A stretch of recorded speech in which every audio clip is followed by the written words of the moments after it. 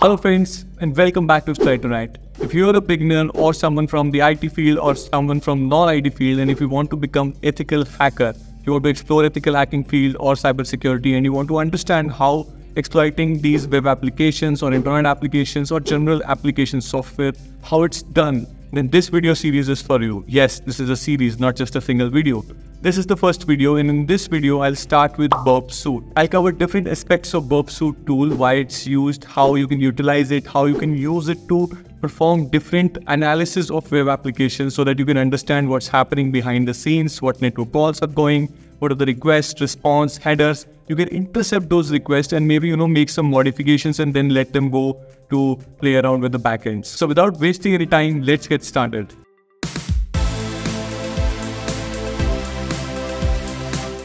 So here, as you can see on the screen, I've opened the PortSwagger website. So PortSwagger is the company which has created the Burp Suite tool. You can easily download the free version of the Burp Suite tool. You can find it in the product section. So let's just open it up. Burp Suite Enterprise Edition, Burp Suite Community Edition. So Burp Suite Community Edition is the version that is available for free, and you can download it for Mac, Linux, and a Windows operating system. I've already downloaded it, and I'll be using it for making the request. So in today's video, I'll be using Burp Suite to intercept any HTTP request. So Burp Suite comes with a built-in web browser. So we'll open the web browser using Burp Suite, and then we'll intercept a request. So I'll be making a request to Studytonight.com, and we'll intercept the request to see what all network calls are getting made. We'll analyze the request and response and see what can be done and how we can exploit those requests and response, and how we can use the information collected through intercepting. So this is how the Burp Suite tool will look like. We can create a temporary project, then use Burp default, start Burp, and with this, the Burp Suite starts. So this is how it looks. New live task. Now, let me just, go to the proxy tab. So proxy tab is the tab from where we can start accessing different network calls. We can start looking into different websites, and then we can also intercept the request calls.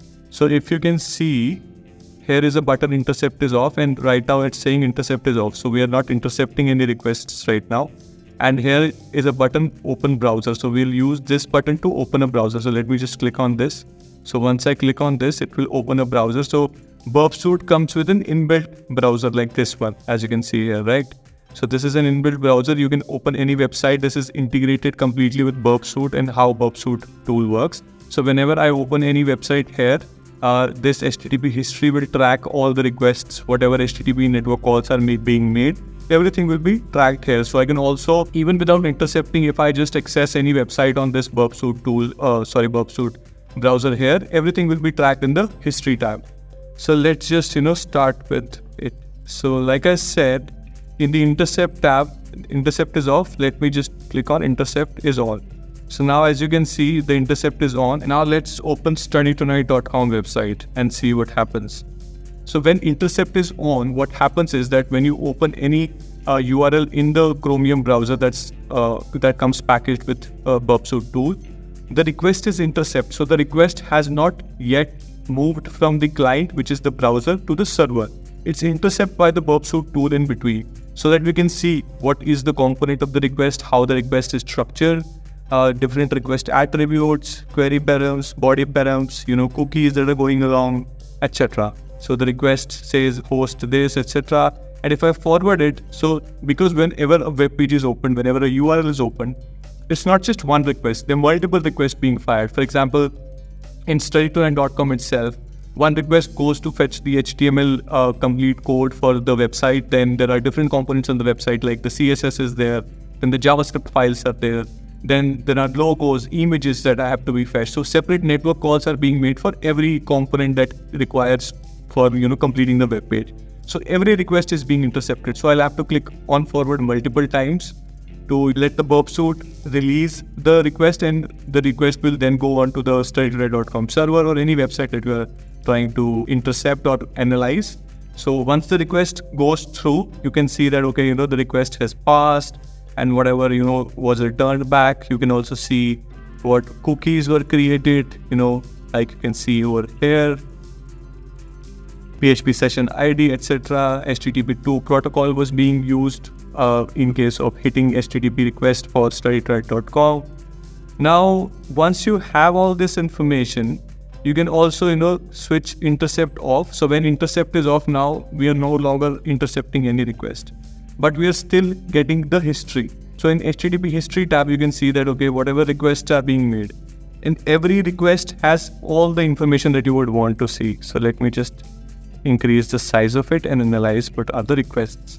So as you can see, the first request went to Studytonight.com, which was a 301 status code request, which means permanently moved, because Studytonight.com is opened using www. Subdomain. So it redirects from Studytonight.com to www.studytonight.com, right? And this is the actual length of the HTML page that was received on this one. So this is just redirection, like from HTTP to HTTPS and so on. So right, these are just move permanently request. Like I said, different JavaScript and CSS files also get their personal network call. So you can see that there's an sw.js which is getting loaded in a separate network call. jQuery is getting loaded, different resources are getting loaded. These are icons. And then, as you can see icons, then there is Bootstrap CSS, there's lazy load. So you can analyze everything that a web page is loaded. This is super cool, right? And for every request, so you just have to select, for example, I select this one, right? I can see, okay, how this request went on, how the response was received, with what is the server, what is the version of the server. So once you have such information, for example, you know that, okay, Nginx is the server that this website is using. Then you can see what are the open issues in Nginx, and you can try those on, the web application. You can see those by versions as well. So these informations are very useful. You also know that, okay, this is running on PHP 7.4 version, right? What are the security headers being used? If there are some security headers that are missing, so you should learn about what security headers are.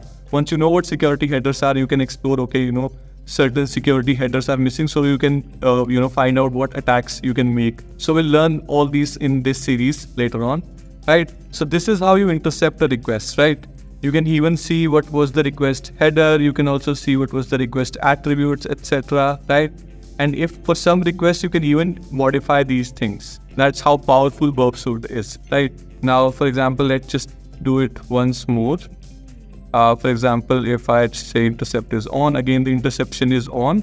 And now if I click on join now button, so this page is supposed to open register page, but it hasn't because the request is intercepted here. And you can see, okay, the request is going to register.php with some redirect request param attached. You can see the request query param here as well. It says redirect code. I can change the value from here if I want to, but I will not. And so this is how it is. I can even drop the request from here. Let me just forward the request. And once I click on forward, as you can see, the register page is now open here. So this is how Burp Suite can be used to intercept HTTP requests and analyze HTTP requests.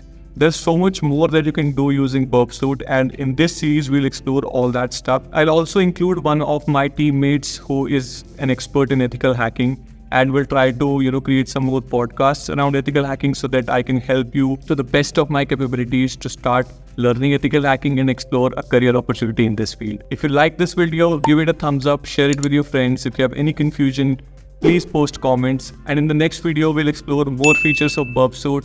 See you soon.